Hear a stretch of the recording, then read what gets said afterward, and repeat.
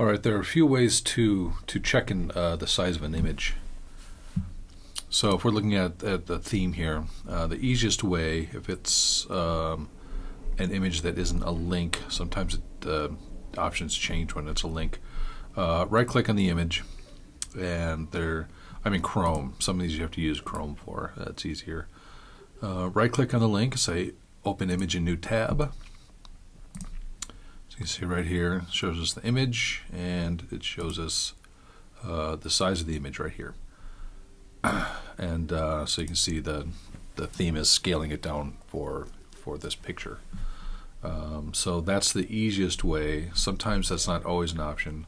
Like here's a window, it's a video, but we'd like to know the size of it. Again, you have to use Chrome.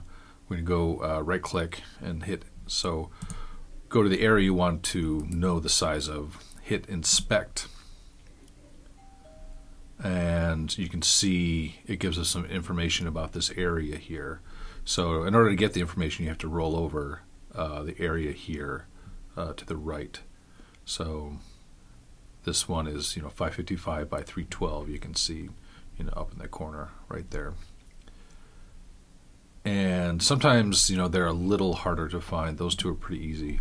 Let's say we want to know the image of this guy up here. We can do the same, kind of roll over it.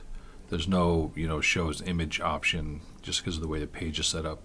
So again, we're going to go to inspect, and sometimes you don't always get the area right away. So if you just kind of dig around here a little bit, this one actually came up, but sometimes you have to just kind of collapse and hide and show some of these triangles to find the right area you're talking about. You want to find out about.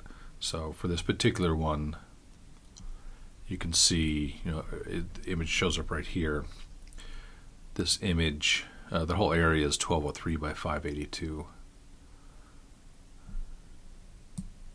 and so that's the size of the area. If you want to find the actual image, you can look over here, see here, HTTP themes, just double click on here, and that should be the actual image. So I'm going to copy that and then go here. Oh, so that's not the right image.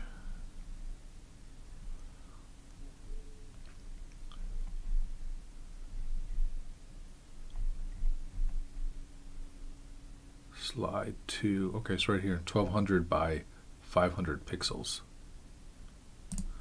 Can I click on that? No, if I click on it, it lets me select it though. So paste and go. So there you go. Show actual size. And this should be the actual size. So again, it's 1200 by 500. And if you need to know the actual size of this, if you can't see it up here, you can always do inspect here. And then it shows you the 1200 by 500. So so digging around here, you can find everything. Sometimes it's a little, it takes a little bit of digging, but you're not going to break anything, obviously. So those are the three best ways to find image sizes.